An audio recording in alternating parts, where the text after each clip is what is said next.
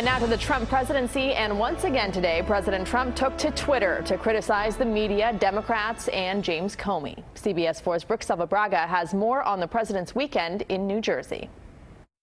President Trump dropped in on a wedding at his golf club in New Jersey Saturday night. Sunday morning, he renewed his attack on the former FBI director for sharing their private discussions with the press, tweeting, "I believe the James Comey leaks will be far more prevalent than anyone ever thought possible.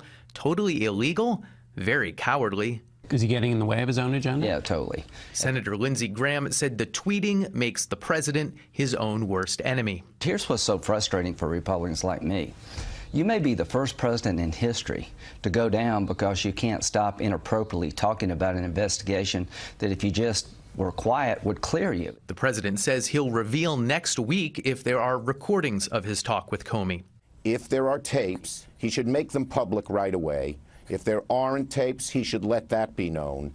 No more game playing. Republican Senator Susan Collins called the unusual one-on-one meeting with Comey very inappropriate, but not necessarily malicious.